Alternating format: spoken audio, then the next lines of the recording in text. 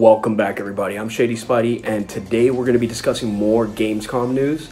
I want to thank everybody for showing up. If you enjoy my content, enjoy the videos, make sure you hit the like button, hit the subscribe button, and also make sure that you hit the notification button to be notified when I do new content. Now, the background's a little different because I am doing this from work, so I hope you guys appreciate this because I am spending every single moment that I can making sure that I can get the Gamescom news for you. So I want to welcome everybody back to another episode of Shadyspidey's Web of News.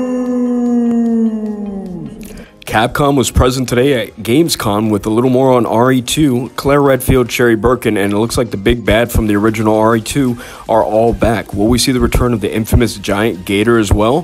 When are we going to get our chance to see Ada Wong? It seems that Capcom is hitting all the right headshots with the upcoming release slated for January 2019.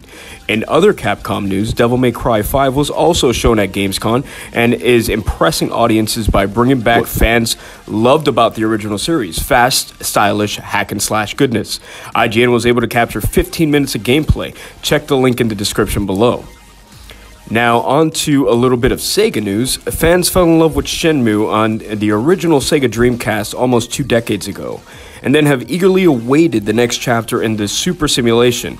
At Gamescom, it was announced that we can finally continue our journey on August 27th of 2019.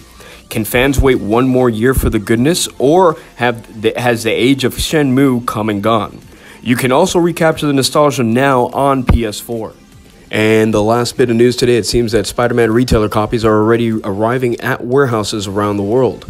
Does this mean that we're going to get a leak soon? Are we going to see more gameplay than what was shown in the trailers? I, for one, am super excited for this game. I have been watching this game since it was announced, and I cannot wait to get my hands on it on September 7th. Make sure, if you want to continue receiving news like this and you enjoy the page, make sure you hit that like and subscribe button. Make sure you follow me on Twitter at SpideyShady, and I want to wish everybody a great day. Thank you for hanging out. Be good, game great. Shady's out.